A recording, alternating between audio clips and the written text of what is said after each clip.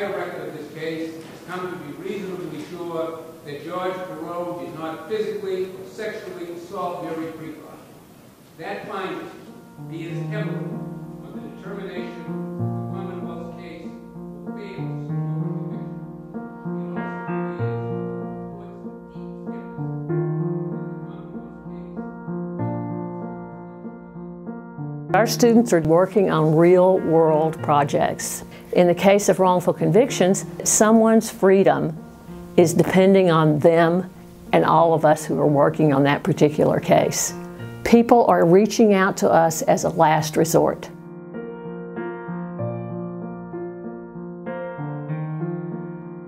The students do everything, from the littlest things, like if we need to ask them to go back into a trial transcript, to really in-depth research. They have a significant part in bringing up ideas to pursue and directing the research as a collaborative effort. When I first started working at Schuster, I was working on George Perrot's case. This was obviously supported by false testimony from FBI examiners and an FBI laboratory. This is a man who spent 30 years in prison. He was taken advantage of because of his lack of knowledge. So many factors are working against him, but yet he still maintained his innocence.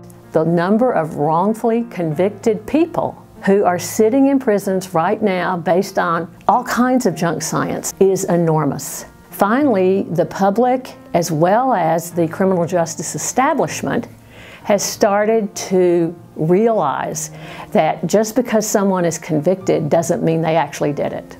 When the judge read that decision, he recognized George as another human being deserving of his dignity. I was just so happy to see him in plain clothes, reunited with his mother. It was amazing. When you don't have watchdog journalism to monitor both our government and large organizations, including corporations, then your democracy is under threat. I believe in this day and age, because information is able to be accessed at such a fast rate, that we need investigative journalists to push and to share and keep distributing information that is true, information that is objective, and information that isn't biased. The thing that most distresses me about our work here are the cases we have to turn down, that we would take if we had the resources to take them.